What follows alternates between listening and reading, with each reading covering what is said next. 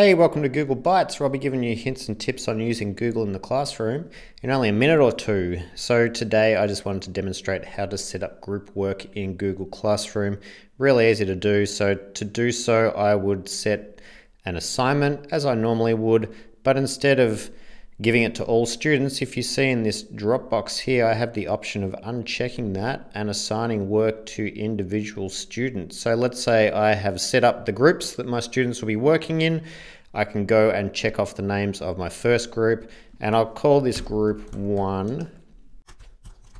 And I'll do this so I can differentiate between the different groups. So when the students start adding work to this, they can upload work in the form of slideshows or Google Docs, then that work will be populated in Google Drive folders. So it's good to have them labeled differently so I know whose work is whose. Now, if I'm going to assign work to this in the form of a Google Doc, I will do so the same way.